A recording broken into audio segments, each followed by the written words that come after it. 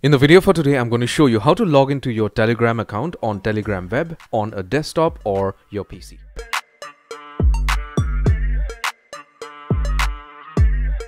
Hello my friend, my name is Kenneth Brown. Welcome to TechTV, and how are we doing today? I hope fantastic.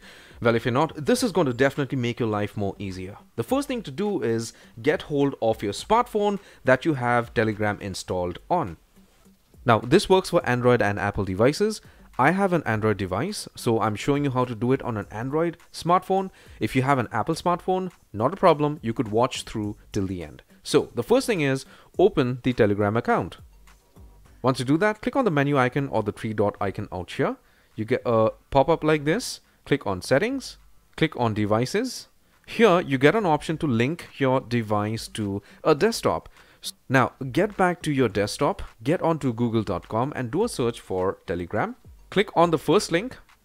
Here you will get an option to scan a code. Click on link desktop, scan this code on your desktop. Now your Telegram account is automatically synced to your desktop. You have all the same features out here that you have on your smartphone, like your contacts or your saved stories, changing the mode, animations, your features. So you could chat with any one of your friends or these contacts as you would do on your smartphone itself. So I hope this tutorial was useful and you got some value. If you did, give my video a thumbs up, post a comment, subscribe and hit the bell notification icon. Take care, my friend.